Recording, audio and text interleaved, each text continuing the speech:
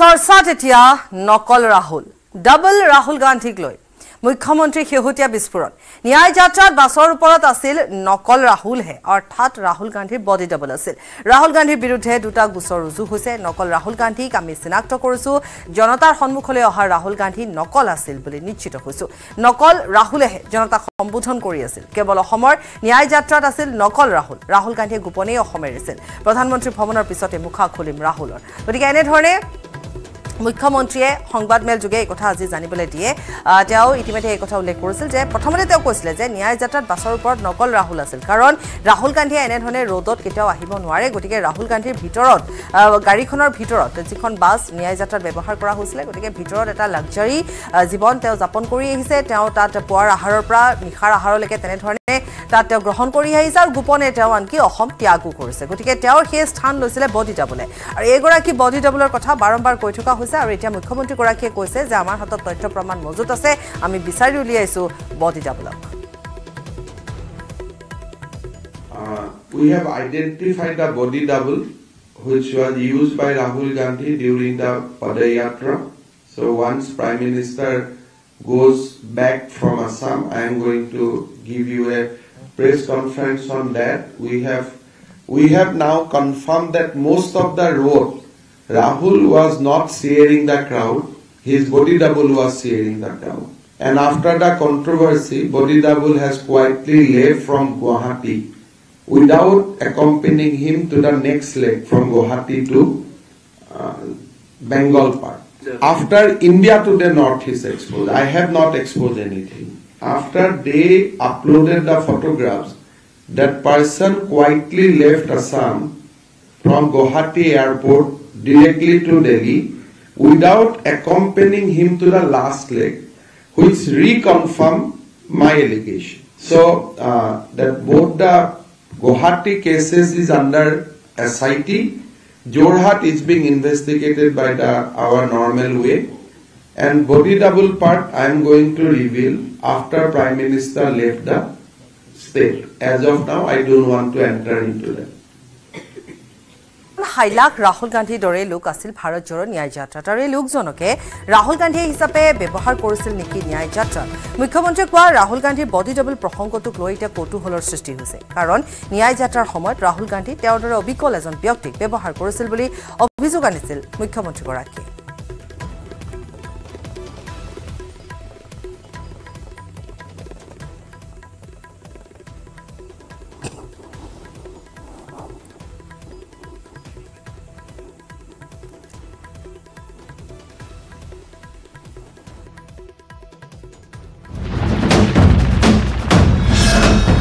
ভাৰতৰ গৌৰৱ গোটেই বিশ্বতেই ইয়াৰ সন্মান ষ্ট্ৰং মানে মাইথান ষ্টীল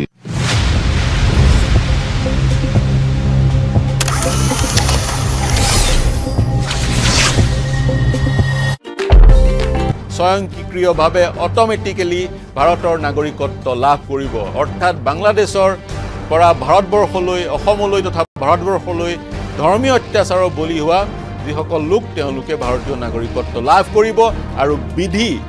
প্ৰণয়ন হোৱাৰ পিছত প্ৰথম গৰাকী বাংলাদেশী হিন্দুৱে বা এই চুবুৰীয়া দেশসমূহৰ সংখ্যালঘু লোকসকলে ভাৰতলৈ পলায়ন কৰা নাগৰিকত্ব প্ৰথম গৰাকীয়ে লাভ কৰাৰ মুহূৰ্ততে নস্বাত অৰ্থহীন হৈ পৰিব পেলনীয়া কাগজ হৈ পৰিব অসম চুক্তি 1985 চনৰ 14 আৰু 15 আগষ্টৰ মাজনিহা স্বাক্ষৰিত অসম চুক্তিত 1971 চনৰ 25 মাৰ্চক ভিত্তিবৰ্ষ হিচাপে গণ্য কৰা হৈছিল শৰ্ত সাপেক্ষে আৰু 1975 চনৰ পিছত অহা বাংলাদেশৰ পৰা অহা যিকোনো ধৰ্মৰ লোকক অবৈধ বিদেশী হিচাপে গণ্য কৰাৰ এক সহমতত পদু অসম ছাত্ৰ সন্থা আৰু কেন্দ্ৰীয় চৰকাৰ উপনীত হৈছিল আৰু এই সহমতৰ ভিত্তিতে নাগৰিকত্ব আইনত 6 ক দফা সংযোজন কৰা হৈছিল 6 ক অসাংবিধানিক বুলি গণ্য কৰি 6 ক খাৰিজ কৰিবলৈ ইতিমধ্যে উচ্চতম ন্যায়ালয়ত আবেদন দাখিল কৰা হৈছে আৰু এই বিষয়টো সাংবিধানিক বিচাৰপীঠে এই বিষয়টোৰ সন্দৰ্ভত শুনানি সমাপ্ত কৰি জাজমেন্ট ৰিজাৰ্ভ কৰি ৰাখিছে জাজমেণ্ট ৰিজাৰ্ভ কৰি ৰাখিছে উচ্চতম ন্যায়ালয়ৰ 5জনীয়া সাংবিধানিক বিচাৰপীঠে আৰু ইয়াৰ সমান্তৰালকৈ আমি দেখিছিলোঁ যেতিয়া নাগৰিকত্ব সংশোধনী আইন গৃহীত হৈছিল বিলখন গৃহীত হৈছিল 2019 চনৰ ডিচেম্বৰ মাহত আৰু তাৰ পিছত ৰাষ্ট্ৰপতি অনুমোদন লাভ কৰিছিল সমগ্ৰ ভাৰতবৰ্ষতে প্ৰতিবাদ কৰিছিল বিভিন্ন লোকে অসমত কিন্তু ইয়াৰ আগৰে পৰা নাগৰিকত্ব সংশোধনী বিধেয়ক 2016 উত্থাপন হৈছিল তেতিয়াৰ পৰাই প্ৰতিবাদমুখৰ হৈ পৰিছিল অসমৰ বিভিন্ন দল সংগঠন অসমৰ বেলিকা প্ৰতিবাদৰ উদ্দেশ্যটো পৃথক আছিলে আৰু ভাৰতবৰ্ষৰ অন্য ৰাজ্যৰ প্ৰতিবাদৰ উদ্দেশ্য পৃথক আছিলে অসমৰ বেলিকা অসম চুক্তি নস্যাৎ হৈ যাব বা বাংলাদেশৰ পৰা অহা লোকক অসমত বৰ পীড়া পাৰি দিব ইয়াৰ সেই কথাৰ বিৰুদ্ধে কৰি অসমত প্ৰতিবাদ সাব্যস্ত হৈছিলে কিন্তু ভাৰতবৰ্ষৰ আন প্ৰান্তত প্ৰতিবাদৰ উদ্দেশ্য পৃথক আছিল ভাৰতবৰ্ষৰ আন প্ৰান্তৰ প্ৰতিবাদৰ উদ্দেশ্যটো আছিলে ধৰ্মৰ ভিত্তিত নাগৰিকত্ব প্ৰদান অসাংবিধানিক গতিকে বিজেপি চৰকাৰখনে এক অসাংবিধানিক কাম কৰিবলৈ গৈ আছে আৰু বিজেপিৰ চৰকাৰৰ এই বিধেয়কখন গৃহীত কৰি আইনলৈ ৰূপান্তৰ কৰা কাৰ্য অসাংবিধানিক বা ভাৰতৰ যি সংবিধানৰ প্ৰস্তাৱনা এই প্ৰস্তাৱনা যিসমূহ কথা উল্লেখ আছে এই কথাসমূহৰ পৰিপন্থী বুলি একাংশ লোকে বিশ্বাস কৰি ভাৰতৰ বিভিন্ন প্ৰান্তত আন্দোলনৰ কাৰ্যসূচী গ্ৰহণ কৰিছিল অসমৰ বেলিকা সদৌ অসম ছাত্ৰ সন্থাৰ আন ছাত্ৰ সংগঠনে বা অসম জাতীয়তাবাদী যুৱ ছাত্ৰ পৰিষদে এই বিধেয়কখনৰ আইনখনৰ বিৰুদ্ধে কৰিছিল কাৰণ এই আইনখনে অসমক বাংলাদেশীৰ চৰণীয়া পথাৰ হিচাপে পৰ্যবেক্ষিত কৰিব বুলি তেওঁলোকে ধাৰণা কৰি লৈছিল বা তেওঁলোকে ভাবে গতিকে ইয়াৰ প্ৰতিবাদ কৰি তেওঁলোকে প্ৰতিবাদ সাব্যস্ত কৰিছিল প্ৰতিবাদ তীব্ৰত হৈ পৰিছিল 5জন লোকৰ গুৱাহাটীত বা অসমৰ বিভিন্ন প্ৰান্তত মৃত্যু হৈছিলে পুলিচৰ গুলীচালনাত 5জন লোকৰ সেই প্ৰতিবাদত মৃত্যু হৈছিলে আৰু সেই প্ৰতিবাদ যদিও হাম কাটিলে আৰু প্ৰতিবাদত অংশগ্ৰহণ কৰা বহু লোকে যিটো দলে সেই আইনখন প্ৰণয়ন কৰিছিল সেই দলটোতে যোগদান কৰিলে অন্যতম উদাহৰণ হৈছে দীপাংক নাথ সেই কা বিৰোধী আন্দোলনৰ এখন সক্ৰিয় সদস্য আছিলে আসুৰ সভাপতি আছিল তেওঁ এতিয়া কাৰ সমৰ্থন কৰাৰে পৰিস্থিতিত উপনীত হৈছে কাৰণ তেওঁ বিজেপিত যোগদান কৰিছে গতিকে তেনে ক্ষেত্ৰত ক'বলৈ গ'লে যোৱা 5টা বছৰত ব্ৰহ্মপুত্ৰ বুকুৱেদি বহু পানী বাগৰি গ'ল কাৰ বিৰুদ্ধে কৰা বহু নেতাই বিজেপিত যোগদান কৰি আজি কাৰ সপক্ষে মন্তব্য কৰি আছে অসম চুক্তি নস্যাৎ হ'লেও তেওঁলোকৰ ক'বলগীয়া একো নাই মূল কথাটো হৈছে অসম চুক্তি এক ধৰণে নস্যাৎ হৈ যাব যদিহে যিদিনাখনেই প্ৰথমজন বাংলাদেশৰ পৰা বা আফগানিস্তানৰ পৰা পাকিস্তানৰ পৰা পলায়ন কৰা নাগৰিকে সংখ্যালঘু নাগৰিকে ধৰ্মৰ ভিত্তিত নাগৰিকত্ব লাভ কৰিব এই আজি আইনখনত বিধিৰ প্ৰয়োজন কাৰণ যিসকলক নাগৰিকত্ব দিয়া হ'ব তেওঁলোকে প্ৰমাণ কৰিব লাগিব তেওঁলোকে বাংলাদেশত ধৰ্মীয় অত্যাচাৰৰ বলি হৈছে এতিয়া তেওঁলোকে ধৰ্মীয় অত্যাচাৰৰ বলি হোৱাৰ প্ৰমাণ কেনেকৈ দিয়ে বা প্ৰমাণ দিয়াৰ গোটেই বিষয়সমূহ বিধিসমূহত কেনেকৈ উল্লেখ থাকে সেয়া লক্ষণীয় হ'ব তাৰ কাৰণে আমি অপেক্ষা কৰিব লাগিব কিন্তু এই মুহূৰ্তৰ ডাঙৰ খবৰটো হৈছে বা চৰ্চা লাভ কৰাৰ বিষয়টো হৈছে নাগৰিকত্ব সংশোধনী আইন কাৰ্যকৰী হ'ব কাৰ্যত অৰ্থাৎ বিধিসমূহ যিসমূহ বিধি সেই বিধি প্ৰস্তুত কৰাৰ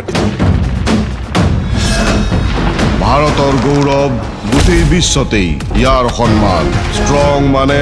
মাইথান ষ্টীল বিধি প্ৰস্তুত কৰাৰ কাম হৈছে গৃহ মন্ত্ৰণালয়ে বিধি প্ৰস্তুত কৰি সংসদীয় কমিটিক পঠিয়াব সংসদীয় কমিটিৰ অনুমোদনৰ পিছতে ডিচি সকলৰ বা এছডিঅ সকলৰ সেই ধৰণৰ ক্ষমতা থাকিব তেওঁলোকে সেই সকল লোকৰ যি আবেদন নাগৰিকত্ব লাভৰ যি আবেদন নাগৰিকত্বৰ যি আবেদন সেই আবেদনসমূহ গ্ৰহণ কৰি চালি জাৰি চাই তেওঁলোকক নাগৰিকত্ব প্ৰদান কৰিব যিজন ব্যক্তি পলায়ন কৰি আহিছে বাংলাদেশৰ পৰা তেওঁ সঁচাকৈ সংখ্যালঘু হয় অৰ্থাৎ হিন্দু বা খ্ৰীষ্টিয়ান হয়নে নহয় এই কথাও প্ৰমাণ কৰাৰ প্ৰয়োজনীয়তা আহি পৰিব চাগৈ গতিকে বিধিসমূহত উল্লেখ থাকিব কেনেকৈ সেই ব্যক্তিজনক নিশ্চিত কৰিব পৰা যাব তেওঁ সংখ্যালঘু সম্প্ৰদায়ৰ আৰু তেওঁ সঁচাকৈ ধৰ্মীয় অত্যাচাৰৰ বলি হৈ এইখন দেশলৈ পলায়ন কৰিছে বিধিসমূহত সেইসমূহ উল্লেখ থাকিব কেনেকৈ উল্লেখ থাকে সেয়া আমি সময়ত গম পাম কিন্তু শান্তনু ঠাকুৰৰ সেই মন্তব্যৰ পৰা এটা কথা প্ৰতিপাদন হৈছে এইবাৰো বিজেপিয়ে নিৰ্বাচনৰ আগে 2019 চন নিৰ্বাচনৰ পূৰ্বে আইনখন প্ৰণয়ন কৰিলে আৰু এইবাৰ নিৰ্বাচনৰ আগে এই আইনখন কাৰ্যত ৰূপায়ণ কৰিবলৈ আগবাঢ়িছে অসম বা উত্তৰ পূৰ্বাঞ্চলৰ বেলিকা যিসমূহ অঞ্চল প্ৰটেক্টেড উত্তৰ পূৰ্বাঞ্চলৰ বিভিন্ন ৰাজ্য 6 শিডিউল সংবিধানৰ 6 শিডিউলৰ অধীনত সংৰক্ষিত বহু ৰাজ্য ট্ৰাইবেল ষ্টেট বহু ৰাজ্য সেই ধৰণে সংৰক্ষিত বহু ৰাজ্যক সংবিধানৰ বিভিন্ন অনুচ্ছেদৰ অধীনত বিশেষ মৰ্যাদা প্ৰদান কৰা হৈছে বহু ৰাজ্যত আকৌ ILP প্ৰযোজ্য সেই ধৰণে ILP বা সংবিধানৰ অনুচ্ছেদৰ যোগেদি সংৰক্ষিত সেই ৰাজ্যসমূহত কিন্তু CAA প্ৰযোজ্য নহয় অসমৰ বেলিকা বড়োলেণ্ডত CAA প্ৰযোজ্য নহয় বা কাৰ্বি আংলঙত CAA প্ৰযোজ্য নহয় বাকীবোৰ অঞ্চল যিসমূহ অঞ্চল অপেন সেই অঞ্চলসমূহত CAA প্ৰযোজ্য হ'ব অৰ্থাৎ সেই অঞ্চলসমূহত বাংলাদেশৰ পৰা পলায়ন কৰা ধৰ্মীয় সংখ্যালঘু লোকসকলে নাগৰিকত্ব লাভ কৰিব আৰু এবাৰ নাগৰিকত্ব পোৱাৰ পিছত তেওঁলোকে কেৱল অসমতে নহয় ভাৰতবৰ্ষৰ সকলো ৰাজ্যতে তেওঁলোকক ভাৰতীয় নাগৰিক হিচাপে গণ্য কৰা হ'ব আন আন ভাৰতীয় নাগৰিকে ভাৰতবৰ্ষত যি ধৰণৰ সুবিধাসমূহ লাভ কৰে তেওঁলোকে সেই সুবিধাসমূহ লাভ কৰিব গতিকে এক অতি জটিল সন্ধিখন এই সন্ধিখনৰ ৰাজনৈতিক দলসমূহে কেনেদৰে মন্তব্য প্ৰদান কৰে সেয়া লক্ষণীয় হ'ব কিন্তু এটা কথা ঠিক নিৰ্বাচনৰ তাৰিখ ঘোষণা কৰাৰ পূৰ্বেই কিন্তু CAA বিধি আহি যাব আৰু কাৰ্যত নাগৰিকত্ব সংশোধনী আইন প্ৰযোজ্য হ'ব এই বাতৰিয়ে শিৰোনাম দখল কৰাৰ কাৰণে এই বাতৰি এক বিশ্লেষণ আগবঢ়ালোঁ কেনে পালে জনাব আপোনালোকৰ মন্তব্য আপোনালোকেও মন্তব্য কৰিব আমাৰ ইউটিউব চেনেল আৰু ফেচবুকৰ যোগেদি আপোনালোকে কমেণ্ট বক্সত মন্তব্য কৰিব পাৰিব CA সন্দৰ্ভৰ সকলো বা বাতৰিৰ কাৰণে চাই থাকিব News 18 অসম নৰ্থ ইষ্ট কেৱল CA নহয় আন আন সকলো দেশ ৰাজ্য বিশ্বৰ বা বাতৰিৰ কাৰণে চাই থাকিব News 18 অসম নৰ্থ ইষ্ট ধন্যবাদ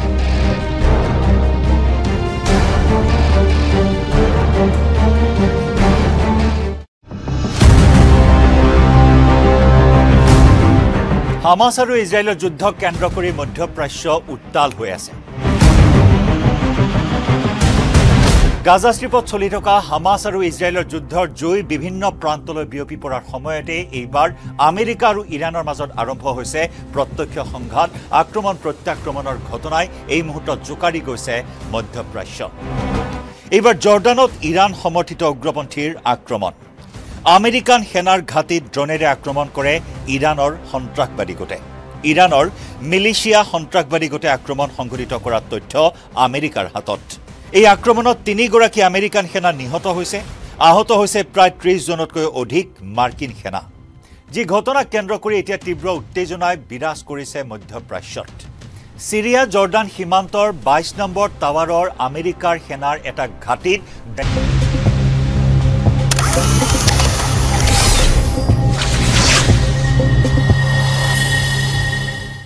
কাজিৰঙাত মামাৰ হেলিকপ্টাৰত মাদ্ৰাছাৰ ছাত্ৰ কাজিৰঙাত মাদ্ৰাছাৰ ছাত্ৰৰ সৈতে কথা পাতিলে মুখ্যমন্ত্ৰী ডক্টৰ হিমন্ত বিশ্ব শৰ্মাই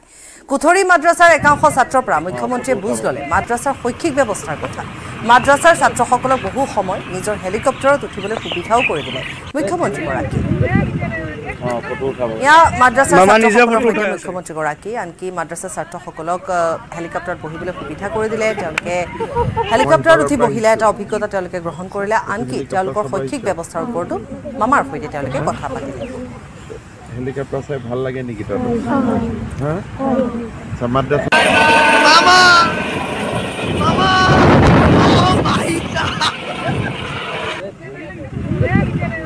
মই সিফালৰ পৰা আহিছোঁ আচ্ছা তই হেলিকপ্টাৰ চাব আহিছ হেলিকপ্টাৰ চাই ভাল লাগে নেকি তই হা মাদ্ৰাছাত কি পঢ়াই তহঁতক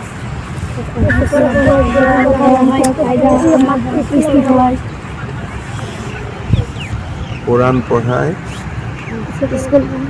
একজন একটা ভালকে পড়া সিফরা কায়রা উর্দু সব মুসলিম দোয়া সিকরা মুসলিম দোয়া আর অলপমান ইংৰাজী অসমীয়া বিলাক কিবা পঢ়া নে নাই তাতে কি পঢ়ায় ইংলিশ পঢ়ায় আৰু অসমীয়া পঢ়ায় ইংৰাজী পঢ়ায় অসমীয়া পঢ়ায় অংক পঢ়ায় হিন্দী পঢ়ায় কি সোশ্যাল সায়েন্স পঢ়ায় তাতে ঘৰ হা সমাজ বিজ্ঞান ইমান পঢ়িব লাগে নেকি তই আমি মাদ্ৰাছা নপঢ়া আমি স্কুল পঢ়ো তইতো স্কুল পঢ়া ইহঁত কেইটা মাদ্ৰাছা পঢ়া হয় না টুপিটো কি বুলি কয় টুপি নকয় নেকি কি নাম আৰু কিবা আছে নেকি নাম পাগৰি এইটো অলপ ভাল নাম হ'ব সঁচাই মাদ্ৰাছাত পঢ়াই নে সমাজ বিজ্ঞান ঠিক আছে এদিন তহঁতৰ মাদ্ৰাছাত মই আহিব লাগিব ভাল হ'ব নে বেয়া হ'ব ভাল হ'ব এটা কোনে খুলিছে মাদ্ৰাছাটোৰ কি বুদ্ধি জামাল আহমেদ ছাৰ আহমেদ হজৰত মৌলানা জালাল এই মাদ্ৰাছাতে বহি থাকে মাদ্ৰাছাত মাষ্টৰ কেইজন আছে জনাব কেইজন আছে সুধিছে জনাব এই জানে তো ইহঁতে স্মাৰ্ট আছে ঠিক আছে মই অহাবাৰ আহিলে তহঁতৰ তাতে গৈ খানা পিনা ভালকৈ দিয়ে সব ঠিক আছে তোৰ ঘৰ হ'ল চামগুৰি তোৰ ঘৰ বেটা ৰূপহী তোৰ ঘৰ যোৰহাট যোৰহাটৰ কোন জাগা ৰজাবাৰী বিহু কলনী তোৰ ঘৰ বাবা সামগ্ৰী তোৰ ঘৰ সামগ্ৰী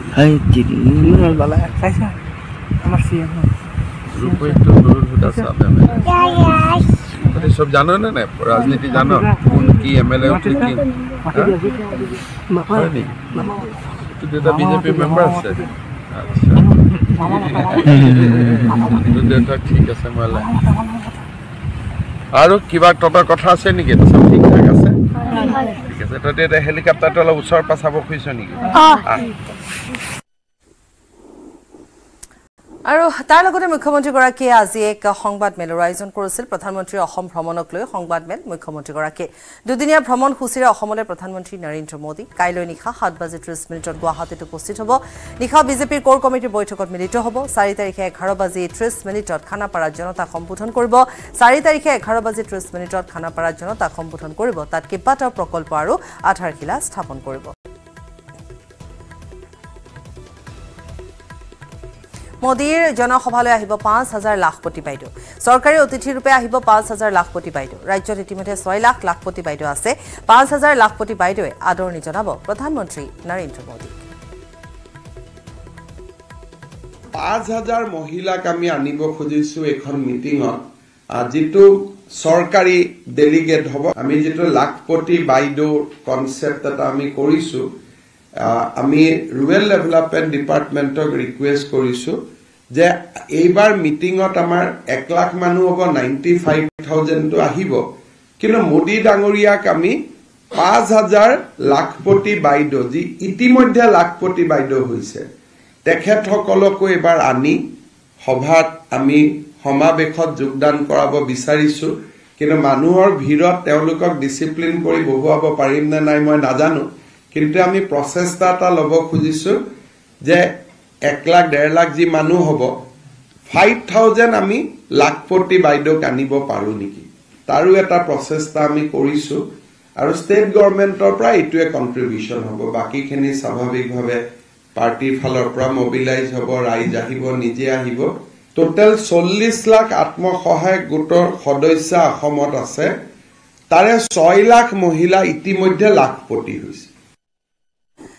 আৰু কাইলৈ হ'ব কামাখ্যা কৰিডৰৰ আধাৰশিলা স্থাপন কামাখ্যা কৰিডৰৰ আধাৰশিলা কৰিব প্ৰধানমন্ত্ৰীগৰাকীয়ে 498 কোটিৰ ব্যয় সাপেক্ষে কামাখ্যা কৰিডৰ কৰা হ'ব আৰু পিএম ডিভাইন আঁচনিৰ অধীনত হ'ব কামাখ্যা আঁচনি যেটো প্ৰধানমন্ত্ৰী ডাঙৰীয়াই উত্তৰ পূৰ্বৰ কাৰণে আৰম্ভ কৰিছিল সেই পিএম ডিভাইন আঁচনিৰ অধীনত আমি মা কামাখ্যা দিব্যলোক পৰিযোজনা যাক চমুকৈ কামাখ্যা কৰিডৰ বুলি কম সেই কামাখ্যা কৰিডৰৰ তেখেতে আধাৰশিলা স্থাপন কৰিব